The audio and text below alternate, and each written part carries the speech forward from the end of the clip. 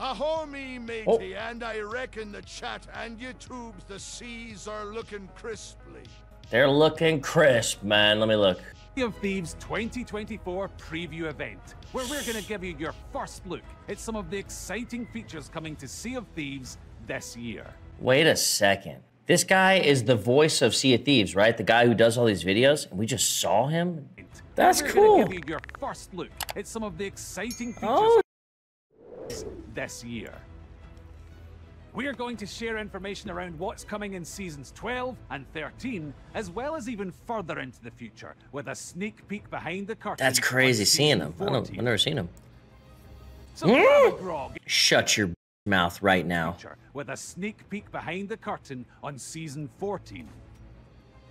Yo! So grog and get ready for adventure as we reveal some of the incredible bounty of features headed to Sea of Thieves in 2024. Damn, Brood, you got a voice on you, brother. The kind of main aims for Season 12 are about mixing up the meta and how players enjoy all of the different aspects of Sea of Thieves. So as part of Season 12, we're going to be adding 2 new weapons and 3 new tools for players to use. An area we haven't really delved into since launch is adding new weapons to the game. New weapons that give you new tactical choices and strategies out there on your adventures. So in Season 12, we're going to be adding the double-barrel pistol and throwing knives. The double-barrel flintlock is a new type of pistol weapon where you can fire 2 shots individually before you need to reload, or you can charge them together and release them at once for a more powerful shot. We wanted to kind of create this new weapon archetype that's a bit shorter range, but a faster fire rate, but perhaps not as powerful or damaging as the flintlock pistol. But then it has those kind of blunderbuss-like qualities as well, where you can do the charge shot to release 2 pellets at the same time. Accompanying that double-barrel flintlock with another weapon like the cutlass, for example, for a finishing blow, can lead to a fast time to kill for a player to be able to quickly take down a target. Did you see that? Two of those shots and 1 swing. Interesting.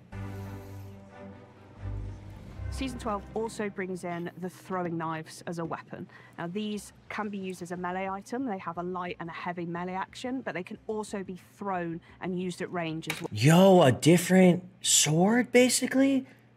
You can use it to kind of like stab players with like a... Can you block? Attack, but that doesn't do much damage. Or you can charge it to like pull it into this kind of more dangerous stabbing motion. That'll slow the player's movement down and give this like really high damage attack for if you like sneak up behind players. And then finally, it has the ability to kind of flip the knife over, catch it, and then throw it at distance against players, which, again, kind of feels like a trick shot. And well, how many do you get? When you throw a throwing knife, and if you miss, you can actually go in the world and it'll stick into any of the geometry, and you can just pull it out, and then it'll replenish your ammo. So I think, personally, for me, this is really good, because sometimes I miss, as I'm sure some of us do. So you can then just go ahead and pick it up again. So you get these wonderful moments where a pirate might throw a knife at you, but then you can retrieve that knife and throw it back to them. So it'll really mix up the kind of combat scenarios you can expect out in the world and when boarding other ships. There are 3 new tools in Season 12, the Wind Caller, the Scatter Shot, and the Bone Caller. With the scatter shot, the way that it's different to a standard cannonball is to be shorter range. Of 4 cannonballs, but they're much smaller. They have a much shorter fall off range, and a really wide spread, allowing you to hit a target with multiple projectiles at the same time. And it does really small amounts of damage to the ship, just like a level 1 size hole. So like really quick for players to repair, but it can kind of overwhelm a crew quite quickly. Basically, if you get up close with the scatter shot and you can get a few onto your enemy, they're going to have a lot of holes and they're going to have a pretty bad time. What it will do is really eat up an opponent's resources. They'd need to use more wood to repair the many holes that the scatter shot puts into them. Oh. So the Bone Caller is an awesome new throwable that players can wield, and they can throw that on the floor, and when it smashes, don't say, oh no, skeletons spawn around the player in allegiance to them, and they'll actually fight beside the player against enemy players and enemy. No, you might not be no. going straight for just a normal cannonball or a chain shot. You might, in fact, go straight for the Bone Caller, so you can have some skellies that are on your side on that ship sort of messing things up for that crew. What? Fire to fight fire. So if somebody shoots a bone caller across the sea at your ship and they spawn in, if you have your own bone caller, you could throw that down on the deck and have your own skellies go and fight those to take them out for you so that you don't have to. What the fucking Rohe? To be able to spawn literally anything that is Listen, friendly to my... I don't believe for a second you're a solo player. I don't trust you. Is a massive positive, so I'm kind of looking forward to that, and I'm sure that other players will find ways to make use of it as well. The wind caller is a new horn-shaped shell that players can blow into to summon the power of the winds. So imagine the scenario that you're heading fully into the wind and you're either chasing someone or you're trying to get away from someone. Now you can use this tool to blow wind into your sails and go even beyond full billow in speed. Looks like it's only, it looks like it's only hitting that center one though, so it's individual based, right? You wouldn't just be able to shoot it through. This sail's not caught, this sail's not caught, this sail is, this middle one, right? Tool to blow wind into your sails and go even beyond full billow in speed. Players so it's going to be... also use it to kind of knock players back off their ship or on land, so they can kind of target a player, blow into the wind caller, and it will throw them back into the air. Oh, you can use it as a means of propulsion for yourself in the water, but also for rowing boats. So you can either use it while you're in the water swimming and you'll blast along like a really fast water boatman, or you can stand on a rowing boat and blast it out the back like a speedboat, basically. You can put out fires and you can do it quickly. So you can just essentially walk around, your entire ship is caught on fire, and just put out all the fires as you walk around. And they can even use it to like stop their fall damage. Like say you're falling a great distance. Shut the f up, yo. Greatest item in the fucking game? There's like a finite charge for how long the wind caller can last for, so you have to use it wisely. Wait, what did he say at the end there? As well. There is like a finite charge for how long the wind caller can last for, so you have to use it wisely. Well, does that charge replenish? So Season 12 also introduces zip lines on several of the islands around Sea of Thieves. So you may have seen these as they debuted in the Monkey Island Tall Tales, and they're a really fun and exhilarating way to traverse. So it's really cool to be able to bring those to the wider Sea of Thieves world.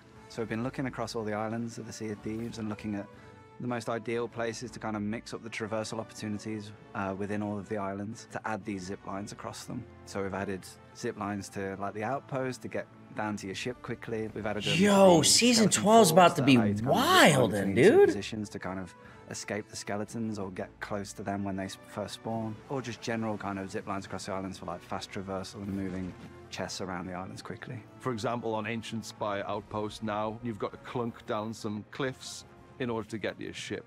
Now you'll be able to just go and get on the zip line and go flying all the way down to the jetty next to your ship. That's sick! So alongside adding completely brand new tools to the Sea of Thieves sandbox, there's also the opportunity for us to go back and add completely brand new functionality to existing tools. So another cool new feature that we're adding for Season 12 is the ability to balance on harpoon lines. So you can shoot that harpoon line at another ship or another island and then jump onto it and then like balance across the angle in which you fire the harpoon. It'll either be like too steep to climb up it, but if you're on the other end, you can actually jump on the harpoon line and like slide down it really quickly back to your ship. We're really confident this will lead to some really inventive player boarding tactics out there in the sandbox, as well as giving you new ways to traverse the islands. With all this that we're adding in Season 12, it gives players more opportunities to create those stories as we're really enriching the sandbox of every session.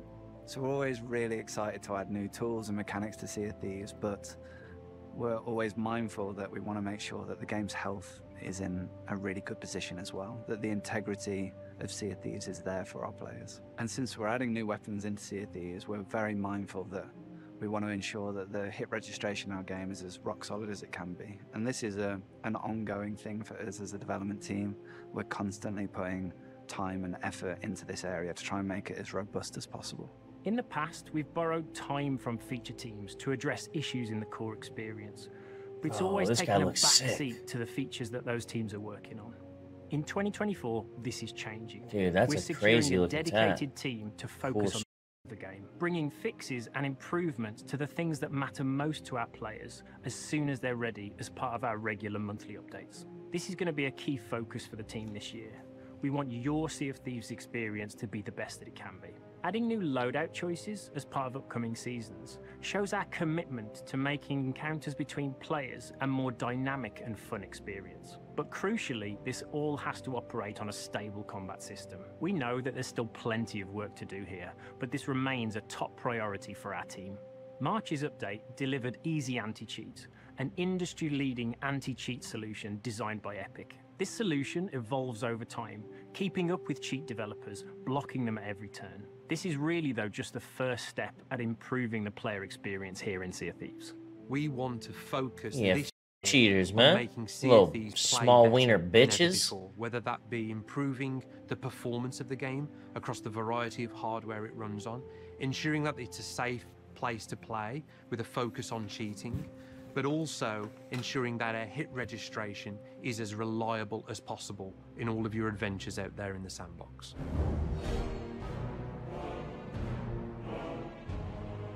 So Wait. Captain Flameheart, What season are we on right now? How long do we gotta wait for this? being a We're on 11? staple 6 and weeks or so? important Okay. character of Sea of Thieves for many years, appearing in our novels and appearing in our many tall tales and expanded fiction. With season 13, this brings the return of Captain Flameheart to the Sea of Thieves.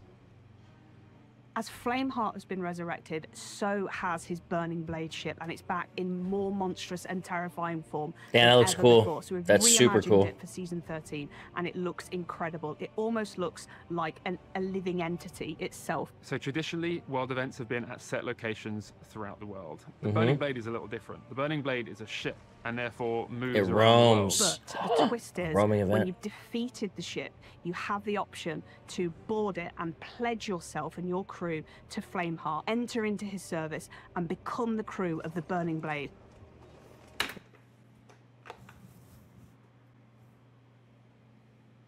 That's crazy.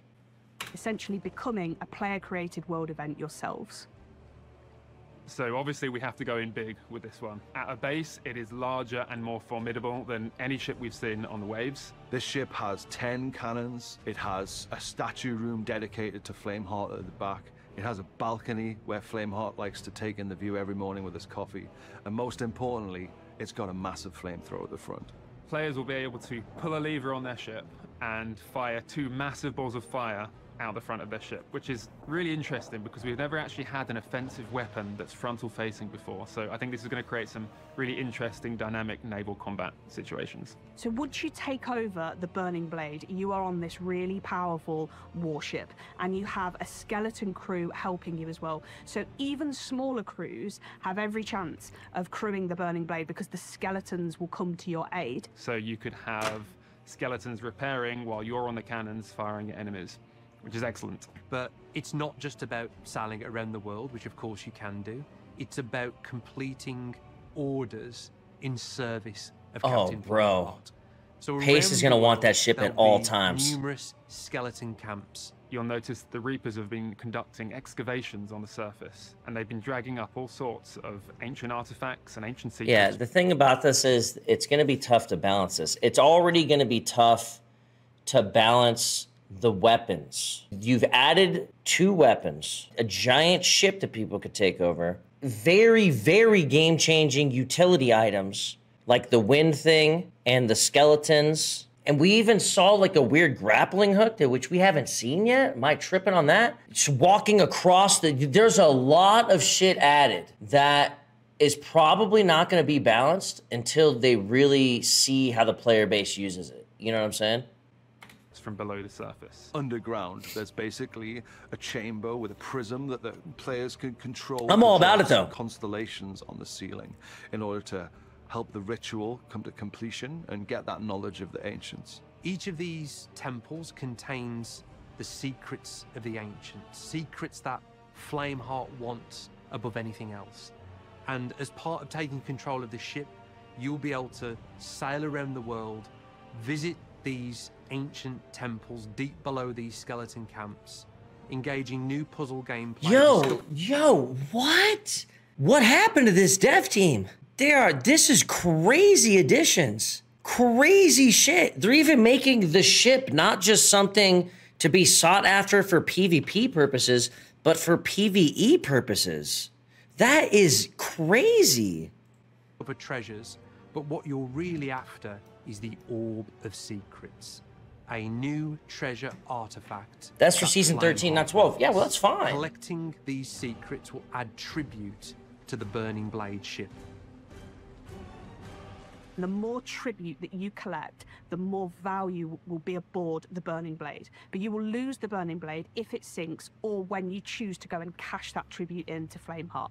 So it's really up to you how long you think you can hold on to it with that risk reward, because everybody in the world is going to be coming for you. They're going to know you're in there and know you've got high value. So it really becomes this dynamic player-created world event. This ship is nuts. What an idea that is. You can visit these skeleton camps while in control of the Burning Blade. It's not only tightly wedded to that new gameplay, players can also visit them anytime in their adventures. So should players visit these skeleton camps when they're not the crew of the Burning Blade, the skeletons won't be too happy that you found a way inside these camps, and you'll be engaging in a combat. But if you bring the Burning Blade, you're chilling? What's really exciting about Season 13 is the interplay of the features and the way that they'll bring players together and combine to create new stories. And I just want to see 10 cannons go. Everyone else who wants to take it down and steal that value. Everything in Season 13 will bring. Imagine a broadside in that thing with skeletons helping you, bros. So towards the end of the year, we have 5 on each side. And while it's very early for us to talk about, we wanted to share some of their thinking here because still being Sam. It is totally aligned with this vision for what 2024 can be. This laser focus on the sandbox and mechanics that add to the variety of stories you can encounter in Sea of Thieves. Internally, we're referring to Season 14 as Pirates of Mischief. Sea of Thieves has always had this playful, mischievous, and funny sense of humour. And with Season 14, we're expanding on that. The two main areas that we're exploring are new ways to stealth and new ways to cause mischief in the world. So I think a real aspect of the Sea of Thieves experience that we haven't dived too deep into previously is the idea of being a stealthy pirate. So when you think about stealth in Sea of Thieves and enhancing that, imagine being able to crouch and move around the world silently, or the ability to hang off the side of an enemy's ship. When we were having these initial conversations about Season 14, the first thing I thought of was the cardboard boxes in Metal Gear Solid. Could we allow players to climb into chests, and if they choose, they can actually scuttle around with their little legs out the bottom? And also, if they choose to, you know, keep the ruse up, could other players come along and pick them up like a normal loot chest or treasure chest or whatever, and take it onto their ship? So another cool thing that we've been working on is the blow dart, which is another new weapon that players can wield from the armory and use that to kind of sneak aboard enemy ships and fire kind of these custom darts into players that will do different effects. So imagine a blow dart that tracks whatever it sticks to, whether that's a ship, a chest, an item, a player. Ones that could potentially like lure skeletons to like a specific position, so you can throw a firebomb in there, or you know, explode a gunpowder keg, or darts that can trigger specific sound effects, which is quite evil and cunning, where you could board an enemy ship and shoot the capstan and it sounds like it's dropping, or shoot the ladders and it sounds like someone's climbing up them. And then thinking about some of the ways that we want to add more mischief to the world, one of these is the idea of traps. So much like the kind of blunderbombs or firebombs, we've been thinking about them being this kind of throwable trap that players can kind of throw into the world. Think of it like a spring trap that players can place on the islands to trap skeletons on a bounty or on a fort, or they could place it at the top of their ladders to prevent players from boarding their ships and get caught in this trap. Along with that one. I don't know about that one. New tool, and it's the grapple gun, which is a dual-purpose rifle. So it allows you to traverse the environment much quicker because you're able to grapple yourself. Tell me it up shoots. to a ledge, for Tell me it example. shoots. But you can also harpoon items and other players in. So some of the new cool uses we've seen from the grapple gun in our early playtests are, you know, players firing themselves out of the cannon towards another ship to try and board them, and perhaps overcooking it and then using the grapple gun to fire it at Okay, that's too easy. themselves down onto it. Or Oh, no, jumping no, off their that's ship too to, easy. like, an oncoming ship and then using the grapple gun to kind of grapple up and onto their ship. So Oh they can board no, and that's drop their too. anchor or Oh no. To make sure that the grapple gun is balanced, it does have ammunition. You'll have arrowheads, and these essentially break off when you successfully use the grapple gun. Okay. Meaning you can't continuously keep grappling. There is a skill to using the gun. You have to find it successfully somewhere. and accurately and efficiently. So when we think about 2024, we really think about getting to the very heart of what makes Sea of Thieves great. That is your stories, powered by that design philosophy of tools, not rules. Being a sneaky Season player, 12, that'll help a lot. 13 and 14 are fully exploring that, giving you new options, new tools. That's and crazy. fundamentally new possibilities that make this game unique and special. I think when you look at the year ahead for Sea of Thieves, our plans for Season 12, Season 13 and Season 14, it's kind of making this shift away from these big kind of systemic changes to Sea of Thieves and returning back to the core of what makes Sea of Thieves so special. That ship shit is crazy. Look how big it looks next to the galleon, bro. Look how fucking big that looks next to the galleon. Obviously, it's like a weird camera angle, but fucking hell. It makes the galleon. Oh, that's a brig. Ha, I don't want to talk about it. So special, the heart of Sea of Thieves. Still though, it's giant looking. Players new tools to create new stories out there in the world. We're ultimately shaking up the meta, giving players new tools to learn and master. And I can't wait to see what combinations That's gonna be the players craziest start thing. settling on I know there's a lot of before we crazy take it shit, back up again.